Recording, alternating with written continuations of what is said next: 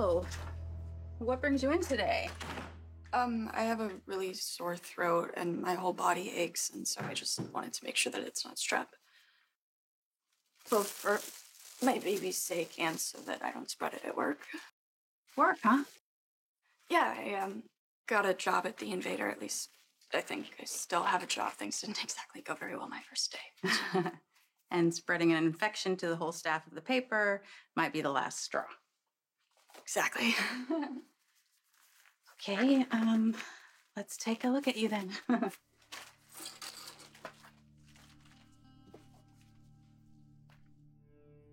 Already working, huh? Yeah, I wish I didn't have to. I hate the idea of leaving Ace. Well, do you? I mean, do you have to work? I mean, Ace is a Cassadine. Well, I mean, Ace is my son, and I want to make sure that Spencer can't take him away from me by claiming I'm unfit or lacking the resources to raise him. Well, that's exactly my point. I mean, you do have resources. In the eyes of the law, anyway. What do you mean? Okay, let me get a big ah. Good. Okay. Accepting financial support from your baby's father, it doesn't make you unfit. I'm just terrified that I'll lose Ace. You have rights, Esme. But anyway, as far as your throat, it does look irritated. I don't think it's strep, though. But we're going to do a culture just to make sure, okay? And what about the muscle aches? You endured a horrible ordeal when Ace was kidnapped, right? Well, so did you. Yeah. Yeah, I did. And I had trouble sleeping. I had trouble eating. Did the same thing happen for you? It was awful. I mean, my baby coming home was all I could think about. I think you're under a lot of stress right now. I did have a panic attack at work yesterday. How are things going at home? I'd imagine living with Spencer and Laura is pretty tense, right? I mean, it's not the best situation, no. I actually tried to leave the other day.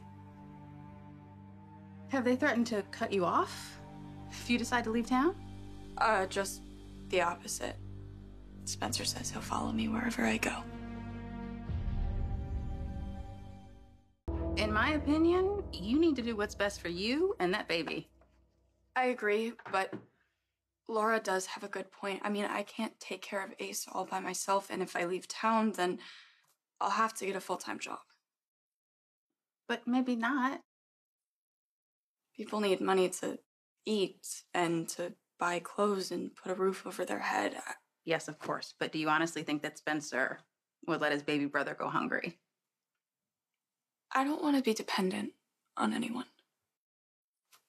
I respect that. I really do.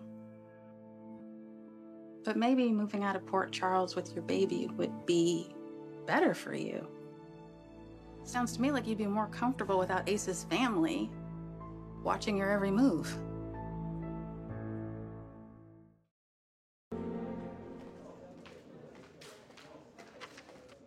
Someone's gonna call you with the result of your throat culture, and in the meantime, here's a prescription. It's gonna help you manage your pain. Thank you. So just, eat healthy fluids and nutrient-rich foods. Okay.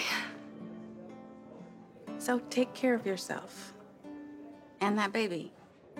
Will do. And, I'll think about what you said.